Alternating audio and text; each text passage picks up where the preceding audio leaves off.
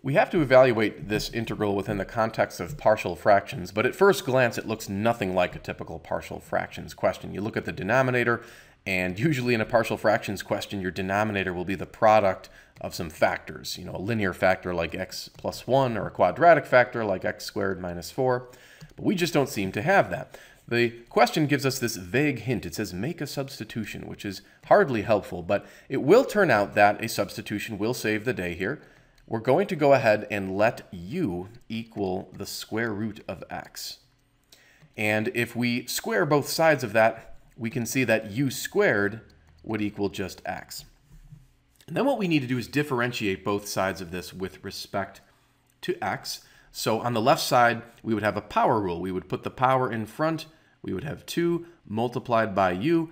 But then, because this is a chain rule, we would have to multiply by the derivative of u with respect to x. So that's just du dx. And then on the other side, the derivative of x with respect to x, of course, is just 1. Then we can multiply both sides of this little equation by dx so that the dx cancels here on the left side. Now we can see that 2u du is equal to dx. So let's go back to the original problem. We have 10 times the integral. Now, the numerator has dx in it, but we just determined that dx is going to be 2u du. And then put this over our denominator. Now, x squared, well, we didn't pick up an x squared. Let's look at this equation here. Let's square both sides of this equation. If you square u squared, you'll have u to the 4th. If you square x, you'll have x squared. That shows us that our x squared is going to be u to the 4th. Plus our x, which looking back was u squared, times square root of x, and looking back that was just u. So now we'll simplify the denominator a little bit there. We're going to have u to the 4th plus u cubed. Let's factor out a u in the denominator so that if we factor it out, we'll have u cubed plus u squared. And what's rather convenient here is the u in the numerator and the u in the denominator cancel out. We can then multiply the 10 times the 2.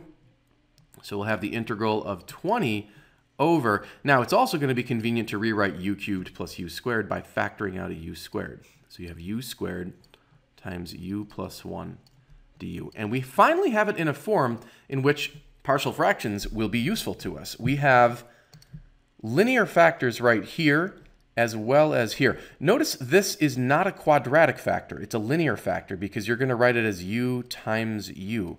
That would be the product of identical linear factors.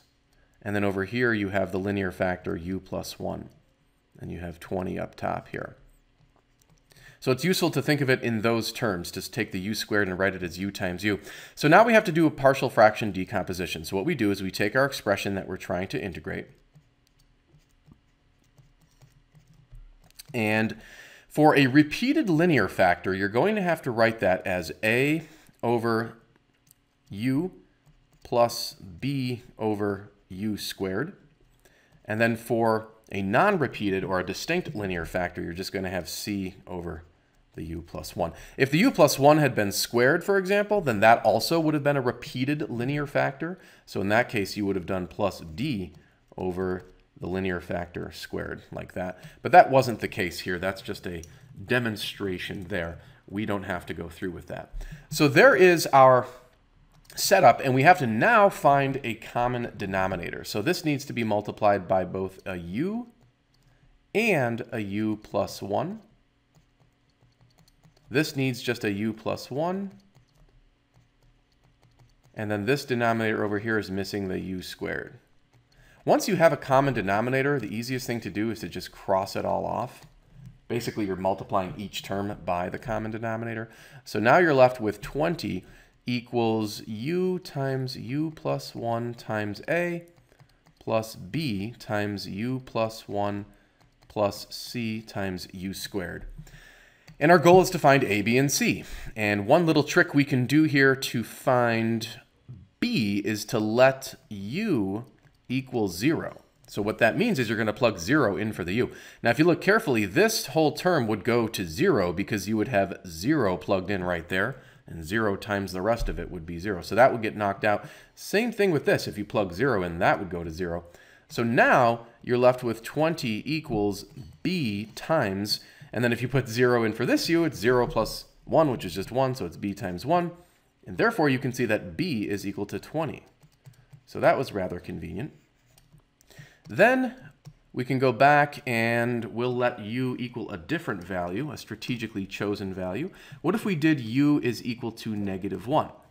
And the reason that's useful is because if you plug -1 in for this u here, as well as here, both of those will have a -1 plus 1, which is 0. And so when you multiply that all out, that will go to 0. Same thing over here. That will go to 0. So that would leave you with just 20 equals c times -1 squared. And that would show us that c is also equal to 20. We don't yet have the value of a, though, do we? So we still have a little bit of work ahead of us. Let's figure out a way to get the value of a. And I suppose really the only way to do that is to multiply things out a little bit at this point. So we'll have 20 equals. Now we'll put this u in. So that'll give us u squared plus u times a. Plus we'll put the b through. So we'll have bu plus b, and then plus cu squared. And then if we distributed this a right here, that would give us a squared, excuse me, that would give us a u squared plus a times u, and then we'd have the rest of it here. Notice on the left-hand side, we do not have a u squared term. So what we're going to do is put in a 0 u squared here.